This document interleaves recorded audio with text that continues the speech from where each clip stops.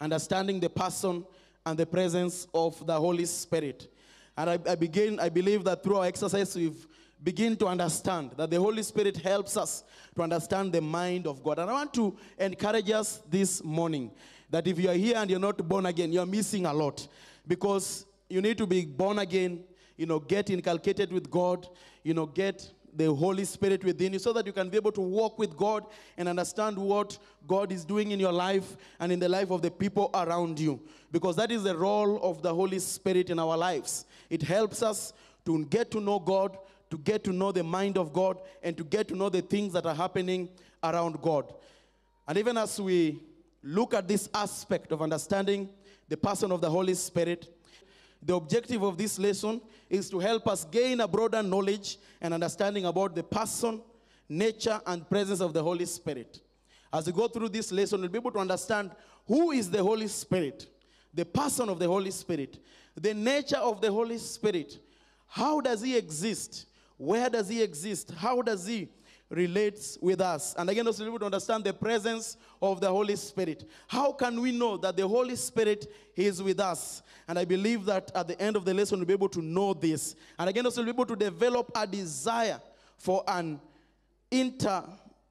personal encounter with the Holy Spirit, a desire for a personal encounter with the Holy Spirit. And again, also, I believe we'll be able to commit to a spirit-led life, There is something that is said in our objective, to develop a desire for a personal encounter with the Holy Spirit. I want to help us know today that all of us can receive the Holy Spirit in our lives. As long as you are a believer, you are born again, you've accepted Jesus Christ as Lord and personal Savior of your life, you have the Holy Spirit within you. But again, also you must desire to have an encounter with the Holy Spirit so that you can be able to interact also with the power of the Holy Spirit, so that the Holy Spirit can also be able to use you even in a mighty way. So you'll be able to know all these things about the Holy Spirit, the person, the nature, and the presence of the Holy Spirit. And we're beginning with the person of the Holy Spirit. The person of the Holy Spirit. The person of the Holy Spirit. Understanding the person of the Holy Spirit has been a tough subject in our society today and even in the past. Some people think that the Holy Spirit is a wind. Some people think that the Holy Spirit is water. Some people think that the Holy Spirit is some power here and there. But I want to score something here today, and I want to help us know that the Holy Spirit is not a wind. The Holy Spirit is not water. The Holy Spirit is not some power that is confused somewhere there. But the Holy Spirit is a person. And if you look clearly at the scriptures that we'll be looking at some point, you'll realize that the Holy Spirit is described as He. He has got some personal descriptions within Him. He's described as He. He has some personal characteristics within Him. In fact, Jesus, in the book of John, chapter 16, when He's talking to the disciples, He's telling them that I'm going to send you a counselor. I'm going to send you a guider. This is a person. A counselor, someone who can be able to talk to you, someone who can be able to lead you and to guide you and to help you through different aspects of life. The Holy Spirit is a person. The Holy Spirit is a person. And just to be able to understand the whole aspect of the person of the Holy Spirit, I just want us to know that there are different aspects that helps us to know or to connect with the personal nature of the Holy Spirit. And the first aspect that helps us to connect with the personal nature of the Holy Spirit is found in the aspect of the discernment of the Holy Spirit. The discernment of the Holy Spirit. The discernment aspect of the Holy Spirit. The discernment aspect of the Holy Spirit. When we talk about the discernment aspect of the Holy Spirit, we are bringing on board the aspect whereby we're able to know that the Holy Spirit is a spirit that knows, is a person that knows, that understands, that detects, that can be able to know things that are happening around. He has knowledge, a deeper knowledge for that matter, divine knowledge. And we're told here that He knows all things, and He alone knows the mind of God. He knows all things, and He alone knows the mind of God. discernment. The Holy Spirit knows. He has what we call an understanding capacity, and he has a knowledge within him. The Holy Spirit knows.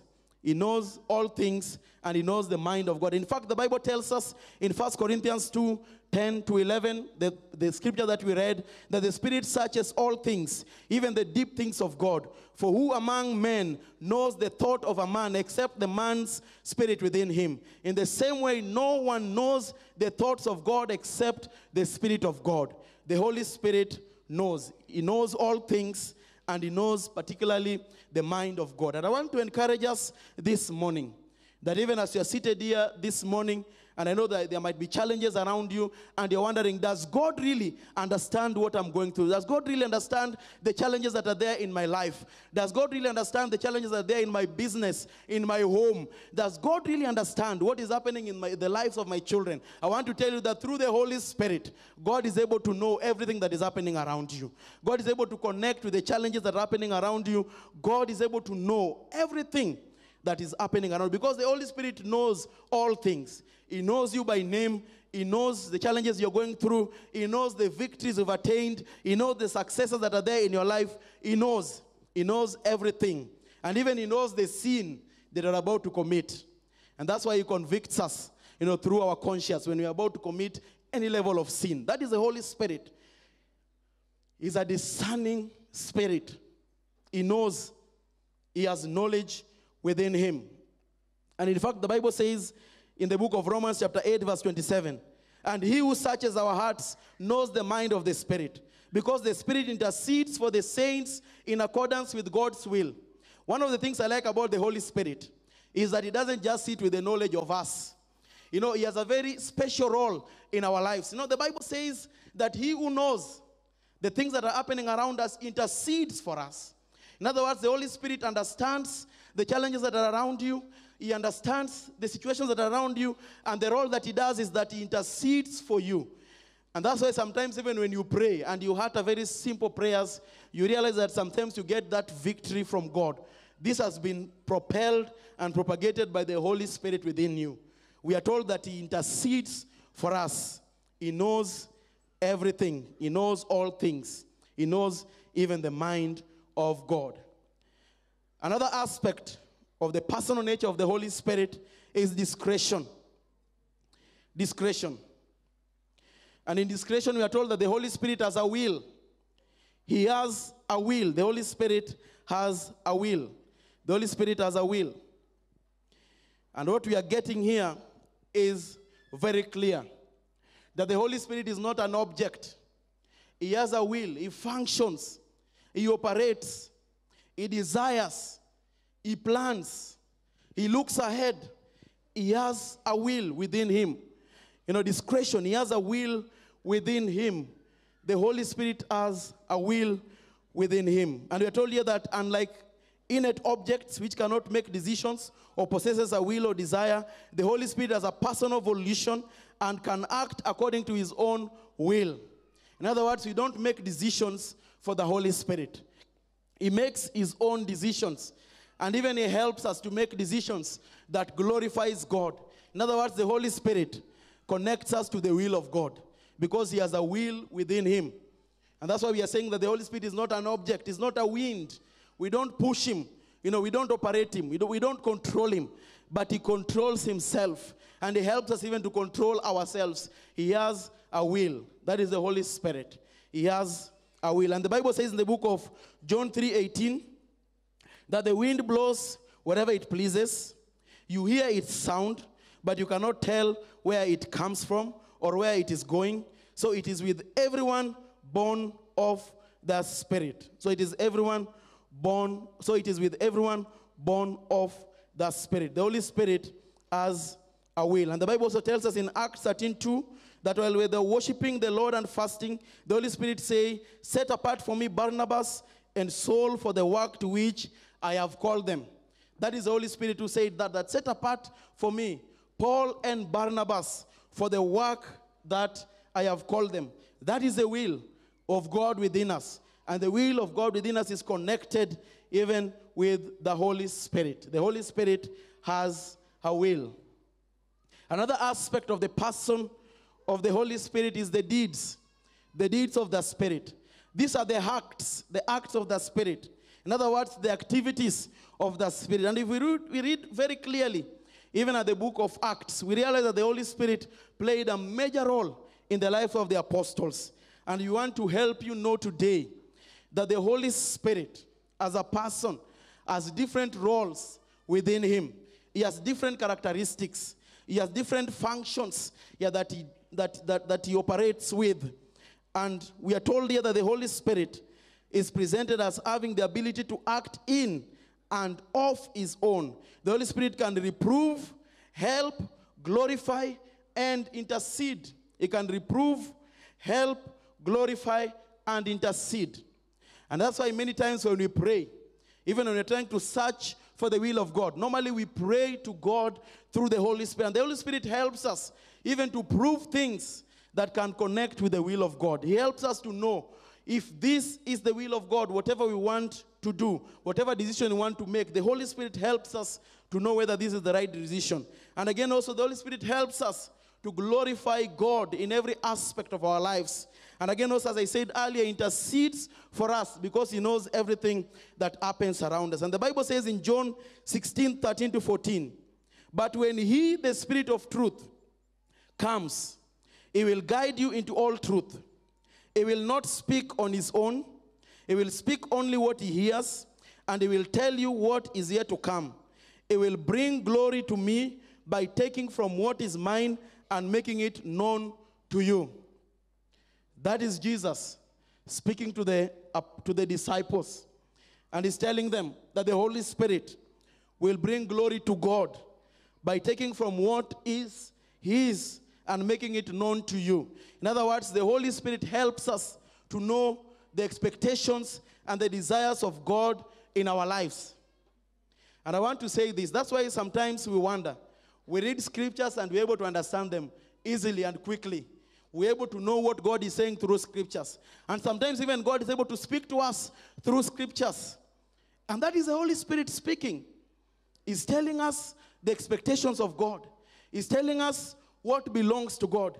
He's telling us the desires of God in our lives, the Holy Spirit. And that's why before you are born again, it is very hard for you to read scriptures. And even if you read scriptures, it is very hard for you to understand it well.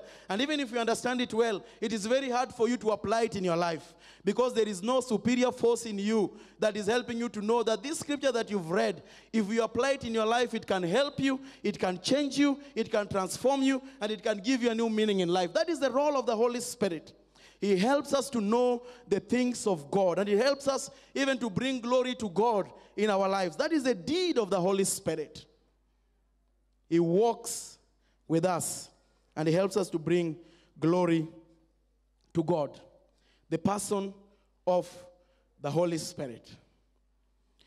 And even as we look at this aspect of the Holy Spirit as a person can also be disappointed. The Holy Spirit as a person can also be disappointed. And we're told that the Holy Spirit can be quenched. Remember, the Holy Spirit is God. As we are going through the study on Trinity, we realize that the Holy Spirit is one person in Trinity. The person of the Holy Spirit. And since the Holy Spirit bears the divinity, and since the Holy Spirit bears the superiority of God within him, the reality is that the Holy Spirit deserves to be respected. And the Holy Spirit deserves to be obeyed. And when we do not obey the Holy Spirit, the reality is that we quench him. We disappoint him. We make him angry. We make him disappointed.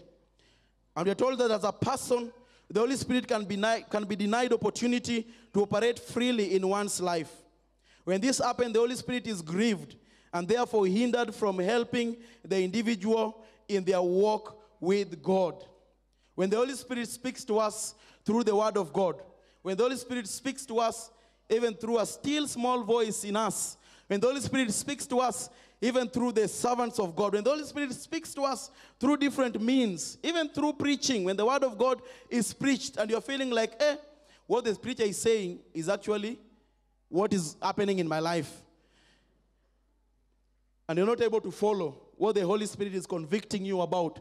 The reality is that you're quenching the Spirit and you're disappointing him. So he's human. He's disappointed. He gets angry. He can be quenched. He's disappointed because he's human. And he deserves to be obeyed. Even as we relate with him, he deserves to be obeyed. And the Bible tells us in the book of Genesis 6:3, then the Lord said, my spirit will not contend with man forever, for he is mortal. His days will be 120 years. God was very angry with man after man became disobedient. And he said that his spirit will not contend with man any longer. The Holy Spirit can be quenched. It can be disappointed. And I want to help us know today that as you talk about the Holy Spirit, you're not talking about a force that is lost somewhere else. You're not talking about a wind that is blowing somewhere.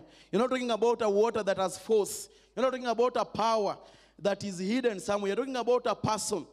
And this person has discernment. He has understanding. And this person has discretion. He has a will. And this person can be disappointed. And this person has deeds. And as you relate with the Holy Spirit, I want to help us know today that we relate with him as a person. We talk to him through prayers. We talk to him through the word of God. We relate with him in a better way. And I hear people referring to the Holy Spirit as it. He is not it. He is he. Because he is a person. He interacts with us. In fact, the portion of scripture that we read in the book of 1 Corinthians chapter 2, verse 10 to 11, the text there refers to the Holy Spirit as he. He discerns the things of God. And I want to speak to us today that if you are seated here today and you're not born again, you need to give your life to Jesus so that you can have a relationship with the Holy Spirit. You can be able to know the things of God. You can be able to understand the challenges that are around you. You can be able to break even every bondage of stagnation in your life, because the Holy Spirit, with his deeds, will move in your life. And he will help you to make decisions that you've never made many years in your life. He'll help you even to take opportunities that you've never taken. He'll help you even to reach out to things that you've never reached out to. He'll help you to have hope that you've never had before. That is the Holy Spirit. He has deeds. He's a person. Why can't you help me tell your neighbor that the Holy Spirit is a person? That is the Holy Spirit. The person of the Holy Spirit. He has discernment. He understands the mind of God, understands everything. He has discretion. He has a will. He has deeds. He can be disappointed. And I want to speak to us, even as believers today. I know many a times are the times when we've disappointed the Holy Spirit in different ways. But I want to tell us this, that the Holy Spirit is a forgiving God. He does not stay in his anger.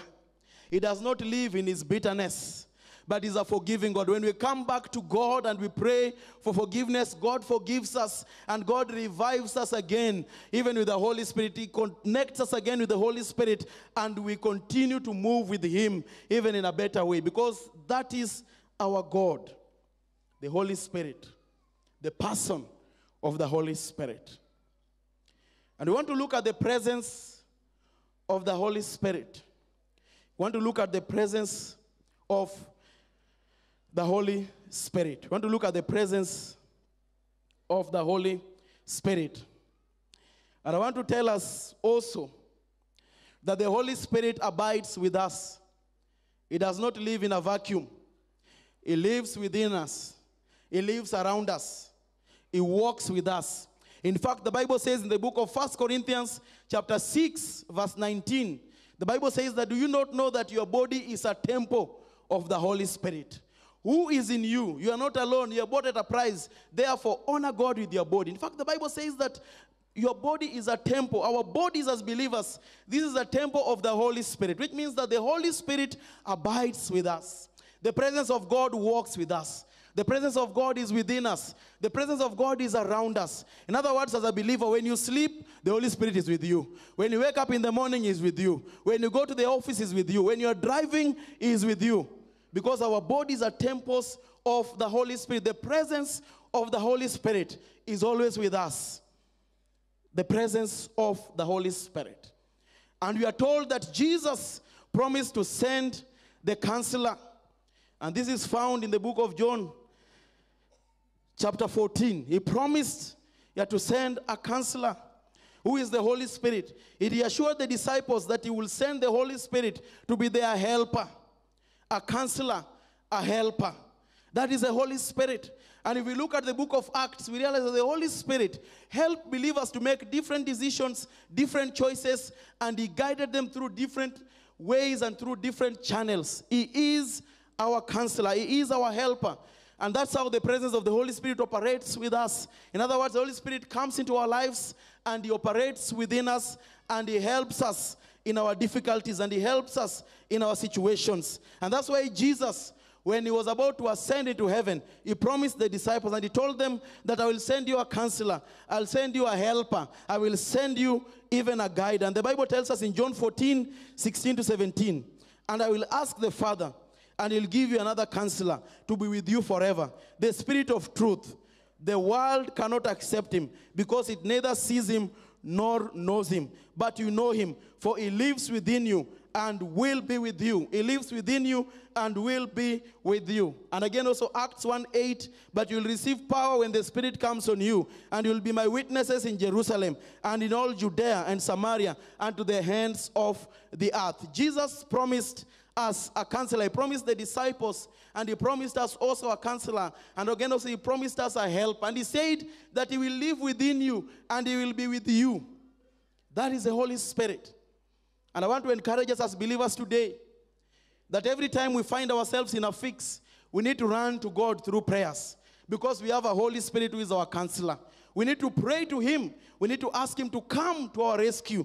Every time we find ourselves in difficult situations, we need to run to the Holy Spirit, to God through prayers, because the Holy Spirit, he is our helper. He comes through for us and he delivers us. That is the Holy Spirit. And the presence of the Holy Spirit was experienced in scriptures through different means. And this brings us to our point number 2. Point number 1, Jesus promised to send the counselor. Point number 2, the Holy Spirit came at Pentecost. The Holy Spirit came at Pentecost. The presence of the Holy Spirit was realized at Pentecost. And the Bible says in the book of Acts 2:1-4, when the day of Pentecost came, they were all gathered in one place. Suddenly a sound like the blowing of a violent wind came from heaven and filled the whole house where they were sitting. They saw what seemed to be the tongues of fire that separated and came to rest on each of them. All of them were filled with the Holy Spirit and began to speak in other tongues as the Spirit enabled them. And they're told that while they were gathered in the upper room, the Holy Spirit came upon believers as promised. Jesus promised believers the Holy Spirit to come as a counselor. And again also we are shown in the book of Acts chapter 2 that actually the Holy Spirit came. And he came with power. He came with authority.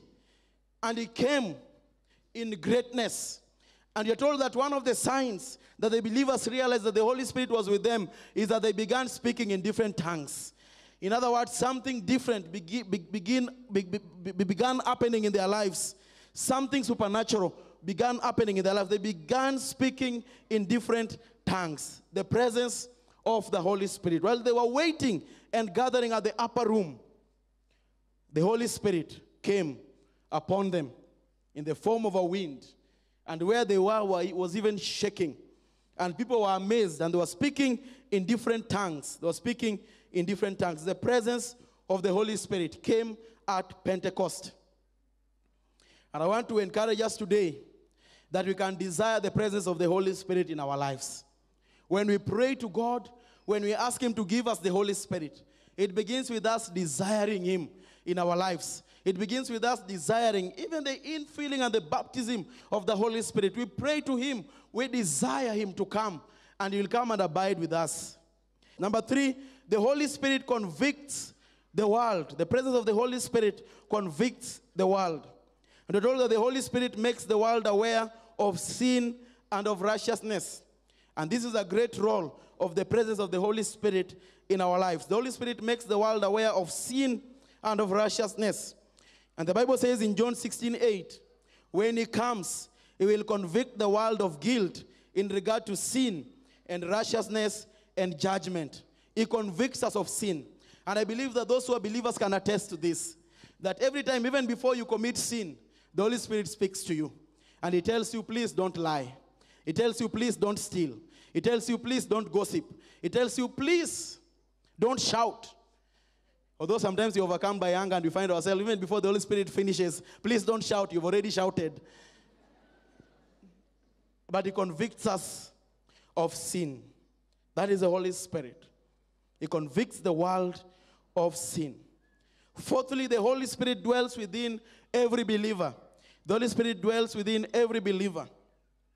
We're told that all who have received Christ as Savior and Lord have the Holy Spirit residing within them from the point of salvation.